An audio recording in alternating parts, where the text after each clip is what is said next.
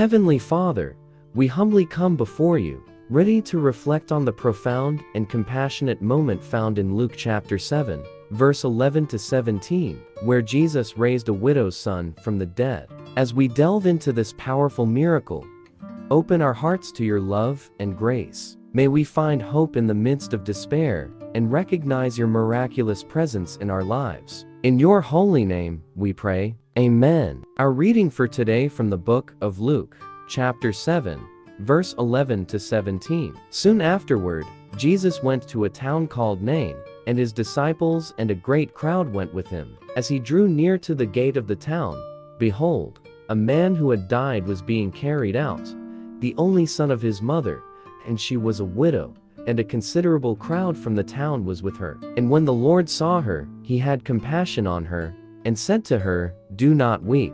Then he came up and touched the bier, and the bearer stood still. And he said, "Young man, I say to you, arise." And the dead man sat up and began to speak, and Jesus gave him to his mother.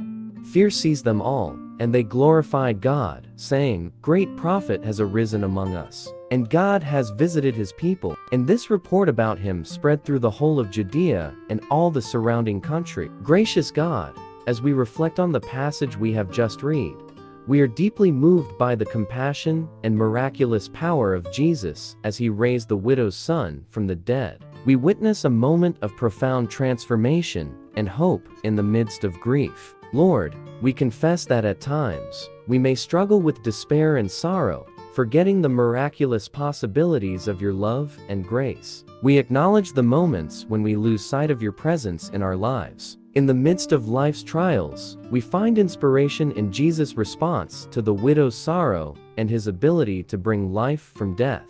We are challenged to trust in your power to transform even the most hopeless situations. Heavenly Father, we come before you, seeking hearts that are open to the miraculous possibilities of your love and grace. We lift up to you any areas in our lives where we may be experiencing despair or loss. We pray for the faith to believe in your power to bring life from death, just as Jesus did at Nain. May we find hope in the midst of our grief, trusting that you are with us, even in our darkest hours. We ask for the grace to recognize your presence and compassion in our lives, even when we may not fully understand your ways. Help us to know that you are a God who cares deeply for your people. We lift up to you those who are experiencing grief, loss, or hopelessness. May your comforting presence be with them, and may they find renewed faith and hope in you. We pray for the courage to glorify you and bear witness to your miraculous works, just as the people in Nain did.